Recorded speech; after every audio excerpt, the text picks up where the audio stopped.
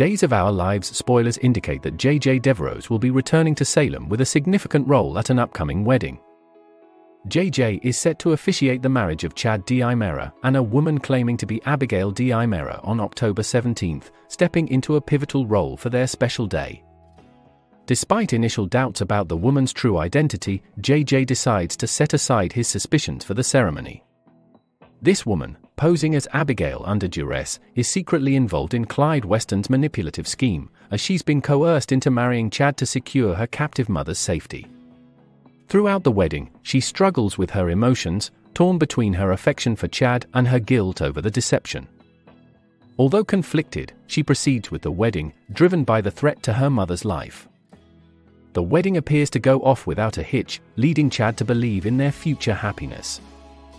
However, the bride's ultimate goal, pushed by Clyde's demands, is to access the D'Imera fortune, a necessary step to ensure her mother's release. The newlywed celebration continues with a reception among their dearest friends and family. Yet, the gathering is poised for turmoil, possibly from revelations of the bride's deceit or a direct threat to Chad's safety. As the plot unfolds, Clyde's deadly intentions for Chad come to light, adding to the tension. With potential life-threatening actions against Chad, the stakes are high, and the drama in Salem is set to escalate dramatically.